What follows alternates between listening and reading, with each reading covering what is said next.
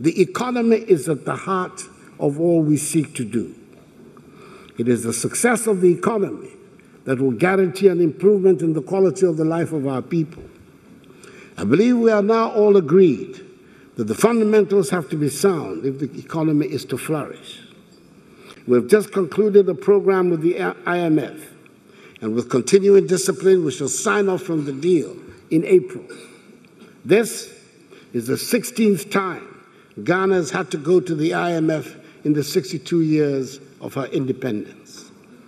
Mr. Speaker, we cannot make the progress we all desire unless we are consistent and disciplined in the management of our economy. The yo-yo nature of the boom and bust has not helped us achieve our goal of sustained prosperity and lift us out of poverty. We have gone through another round of painful impositions to get to where we are today with healthy fundamentals. Mr. Speaker, production in the economy as measured by real GDP growth has picked up very strongly in the last 2 years.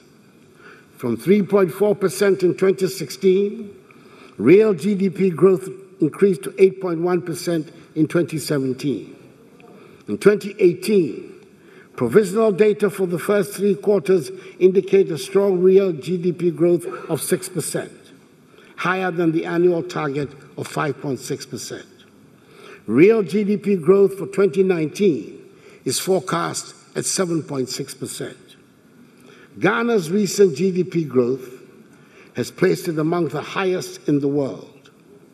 The fiscal deficit is being brought down from the 7.3 of rebased GDP in 2016 to a provisional 3.9% of GDP at the end of 2018. The debt to GDP ratio has declined from the 56.6% of GDP in 2016 to 54.8% at the end of 2018. Inflation has dropped from 15.4% at the end of 2016 to 9% in January this year, the lowest in 6 years, as announced by the Ghana Statistical Service last week. Interest rates are declining, and so is the Bank of Ghana monetary policy rate. Our trade balance account, for the first time in more than a decade, recorded a surplus in 2017 and is expected to remain in surplus.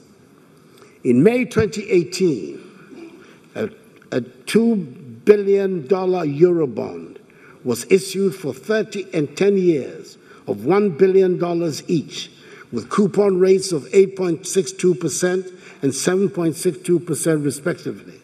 And these were the lowest rates and the longest maturity in our history, signifying confidence in the economy.